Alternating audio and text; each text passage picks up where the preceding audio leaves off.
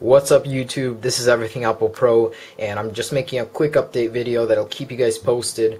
iTunes 10.1 has just been released, and it provides support for 4.2 firmware, and I tried it out with pretty much all of my devices on all the jailbreaks, including Lime Rain, Red Snow, and Green Poison, and it works perfectly. It doesn't remove any compatibility. All your applications, everything will work still.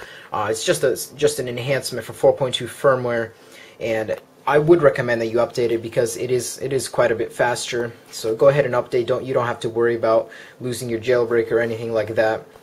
Now, just to let you guys know, iOS 4.2 was supposed to be released today, but they found a bug in the Wi-Fi for the Wi-Fi iPad and the 3G version, and so they're delaying it for about a week until the 4.2 firmware will come out when they fix out the kinks. Anyways, the 4.2 GM2 version is going to be released tomorrow. But thanks all you guys for watching. Just a quick update. Thanks for watching. Comment, rate, and subscribe to my channel.